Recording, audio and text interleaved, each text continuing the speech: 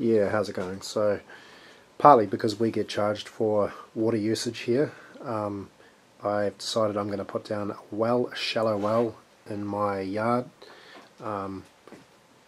According to the bore logs, there's water about 1.5 meters down below the ground. That's the water table. So once I get 1.5 meters down, I should hit some water. So I'll have to go deeper than that, obviously. So this is my well. I've pre-drilled all the holes. This is my well pipe. And what I'm going to do is I will wrap that. I will dig the well first, which I'll do next, and then I will wrap the well pipe in some drain matting which I have here.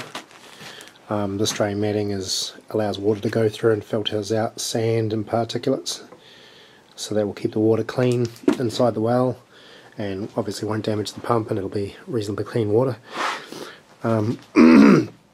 I also have some filter sleeve here. I'm not going to use this for the purpose it's designed for, around pipes. You'll find out later what I'm going to do with that. This is the pump that's going to do the sucking, so this will have some pipes on it, and the way it'll do that is it'll use some probes here, some sensor probes. These probes, there'll be one at the bottom, one at the top. Because it's a shallow well, it'll take a while for the water to fill it, so what will happen is when this slowly fills and reaches the top, the pump will turn on, it will suck all the water out and then switch off once it hits the bottom probe. This can then fill back up, and it will just keep repeating that cycle until it fills up my rainwater tank. This water I'm going to use for irrigation. So that's the basic gist of it, and we might as well get started.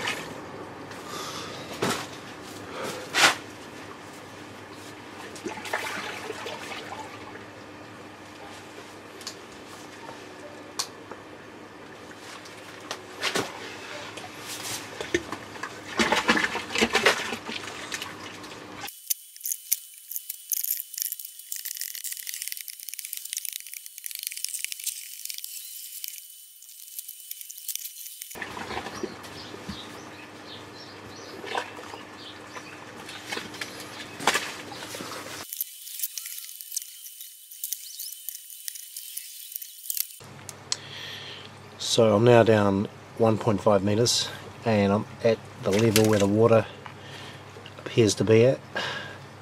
Appears to be soaking through from the sides there, as you can see. I'll just keep slugging away and trying to make the hole bigger, see how deep down I can get.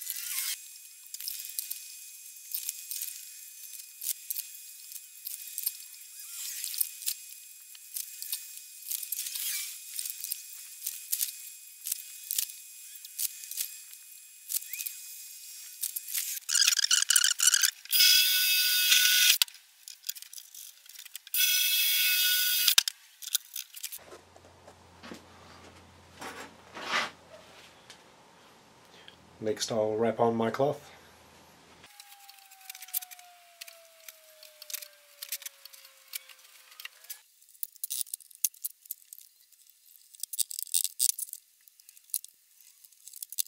So as for my filter sleeve here, the stuff here, I've tied a knot on the end of it, cut it into sections, and I'm going to fill that with stones, these stones here.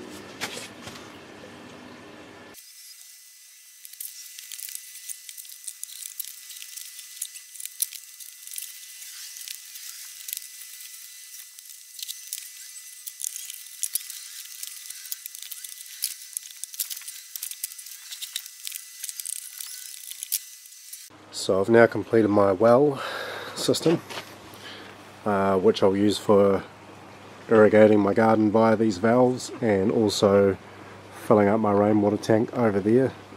So it'll have two different functions.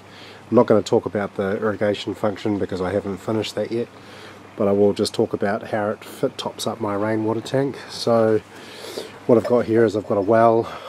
I've gone down about 1.5 litres. I'll just grab my heat torch.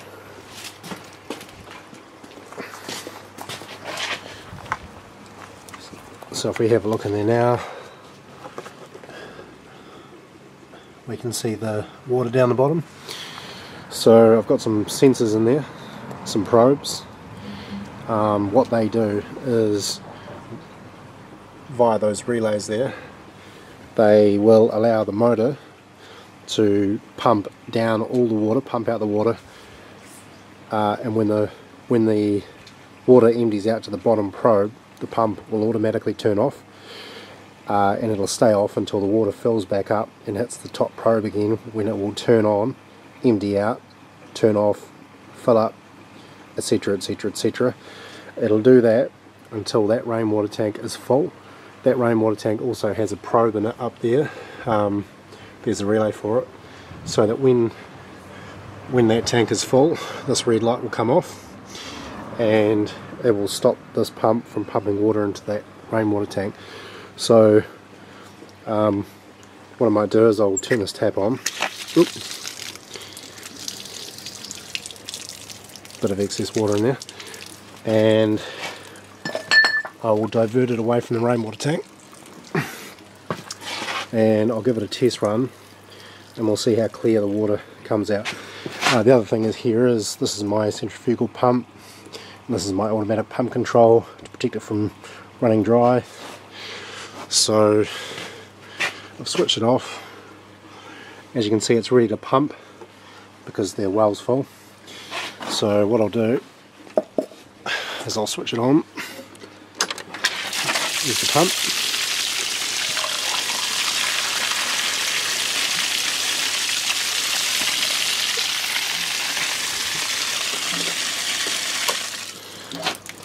So this is the water.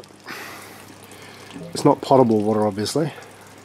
It's for irrigating, but it's actually not too bad. It's pretty clear, and yeah, I'm pretty happy with that. I think that'll beat water charges, and I'll be able to just leave this on, automatically fill up my rainwater tank, and yeah, I'll just have free water, unlimited water, I suppose. So I'll turn that on now, and we'll have a look at how it pumps down. It takes about 15 minutes to fill back up each time, so it's about 15 minutes per pump for the well to fill back up. So I'll switch that on.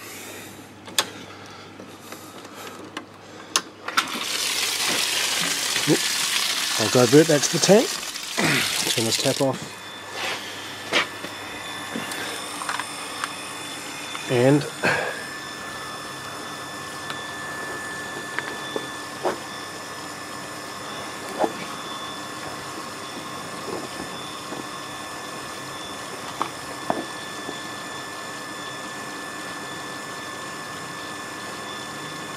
as you can see, it's pumping out all the water until it hits the bottom probe where it turns off. Can't quite see the probes on this, and then it will fill back up, and that's it really. So next thing I'll do is I'll at some stage hook up my irrigation system. So yeah, thought I'd share that.